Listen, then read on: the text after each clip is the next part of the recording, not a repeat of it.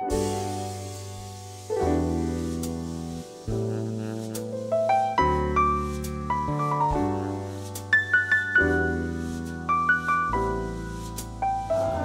Hamid's work represents a sort of culmination of stitching together of traditions and aesthetics based on a variety of symbolic representation.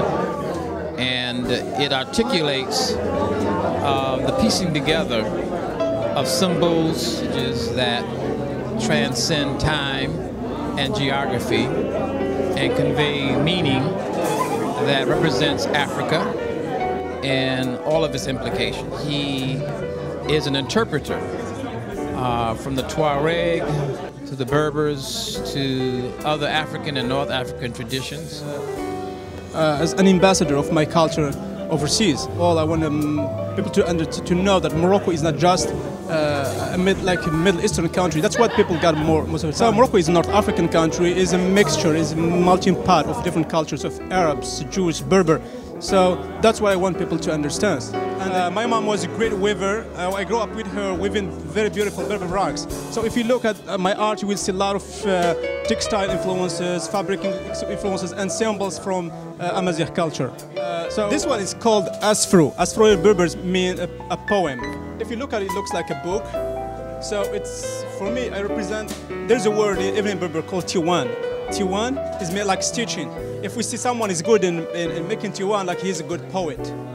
So I symbolize the poetry in terms I stitch wood, and you can see some knots and some, it's not a textual poetry, but exactly, but you can see the stitching, and I want to work on that, and that word Tiwan or knots. So if someone is good in telling poems in Berber, it's like someone who is tying knots. Where I come from southeastern Morocco.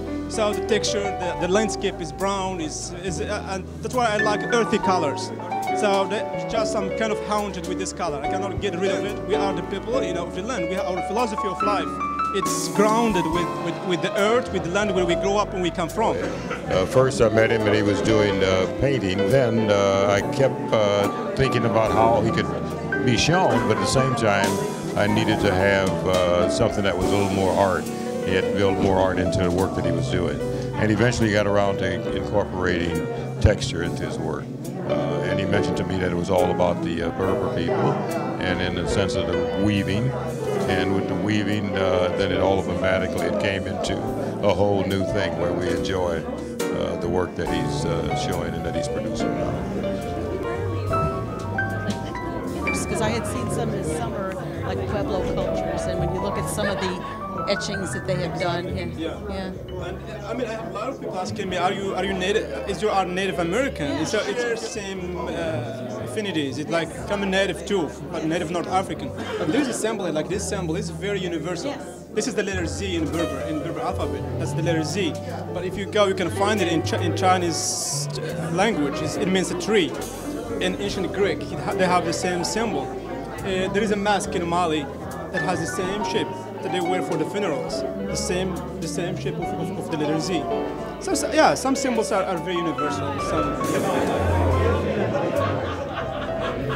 I want it to be typical. I want it to be, but also when it's not just typical, but also sharing with people. I want the viewer to find a piece of him or her in one of my art. Yeah. So do you exhibit a lot in Morocco? I did, yeah. Yeah? I did. Moved to the States permanently now, or? Oh, yes. Just, I'm a permanent resident. Yeah. I've been living here since 2000. Wow. I went to grad school, then, yeah. That's a wonderful. Thank you. Yeah.